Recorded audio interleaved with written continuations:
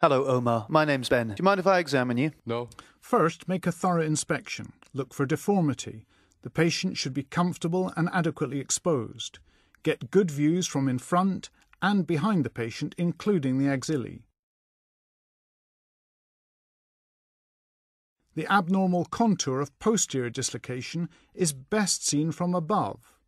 Is there evidence of swelling or muscle wasting? Consider the size and position of the scapulae. Can I ask you to stand up and lean against the wall for me, please? Pressing against a wall can elicit winging of the scapula, seen after paralysis of the serratus anterior. That's fine.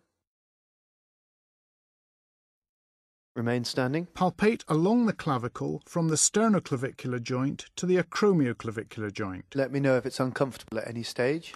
Clavicular fractures and acromioclavicular joint injuries are accompanied by deformity and local tenderness. Also palpate the acromion, the coracoid process and the scapular spine.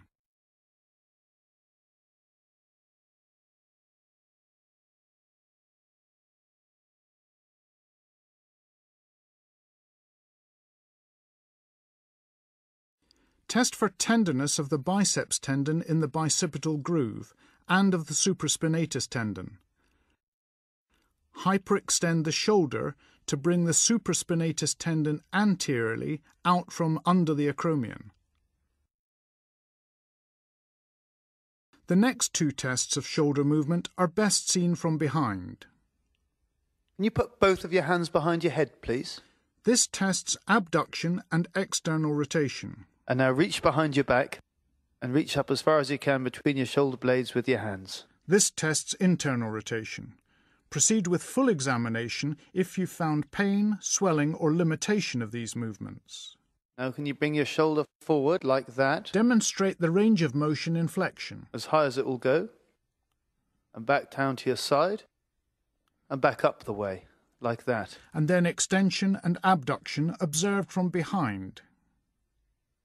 And back down to your side.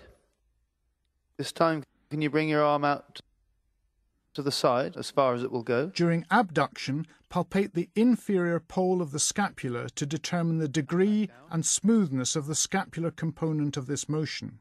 Measure shoulder rotation with the arm abducted and the elbow flexed. Now with your arm by your side like that, can you move it out to the side? This is external rotation.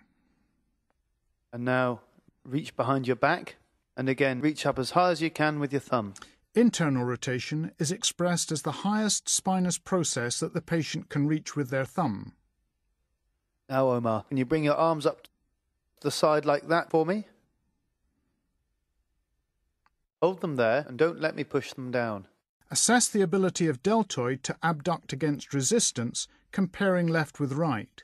Also, check the patient's ability to initiate abduction against resistance with the arm down at the side. I want you now to push out against my hand, Omar. Weakness or pain in initial abduction suggests a rotator cuff problem.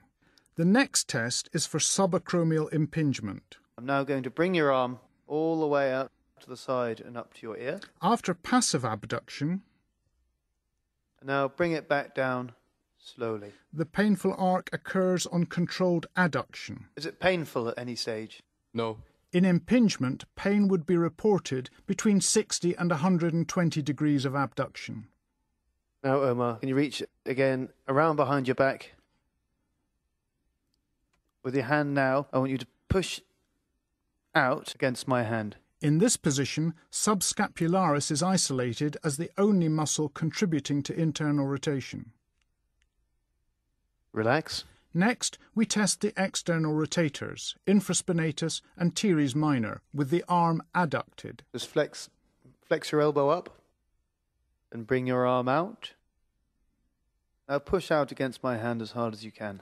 With the shoulder adducted and in 30 degrees of flexion, the contribution of deltoid is limited.